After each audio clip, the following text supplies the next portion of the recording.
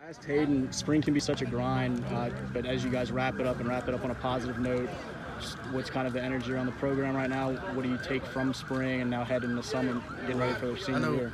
Coming into spring, we were a really experienced team, so we were expecting to come out and play the way we did and dominate, and now it's just really just building on that experience. And the few young guys we do have playing, just getting them the experience they need to compete in the fall. With y'all's group that's been together for so long and now getting ready for senior year, it feels like every time I look at y'all's roster, there's another guy that's kind of notable and will probably have an opportunity to play at the next level. As you guys talk about this last run together and leading these other younger guys coming along as well, what are some of the goals, expectations, hopes once we get to fall? I feel like for us as state, we've been talking about that since we got here. We're supposed to be the class that's going to do it, and we've just got so many guys that can compete every down and so many young guys that help us out. We got the depth we need, and I think it's finally our time to go all the way.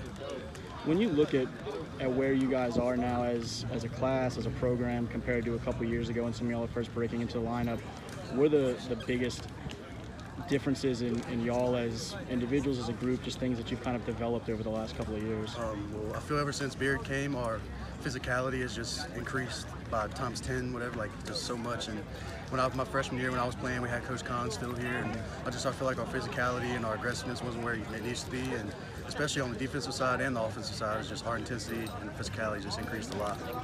I asked Hayden also about sort of the practicing strength on strength, iron sharpens iron sort of deal.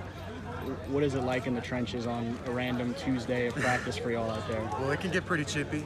Me and Hayden, we're friends. We go against each other basically every down, but when we're in between the lines and practice and everything, it can get a little heated. But we got so many D linemen, we got Porter Gibson, a big nose guard. He's an animal. Strongest guy I think I might have ever met in my life when it comes to football, but it's intense, it's chippy, and I love every second of it. You've had some colleges start taking notice, extending some offers.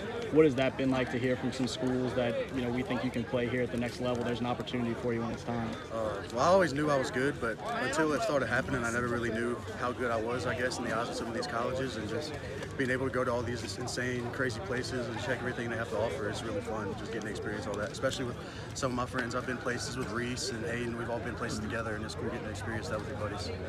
Is that something that sparks that much, is a motivating factor to just get back to it that much on any given day? And I know it seems like every practice, every game, you've got somebody there watching you, so all eyes are on you every single play, so it's definitely intensity comes up, the motivation comes up, because you got guys to impress every single practice, every single play. So.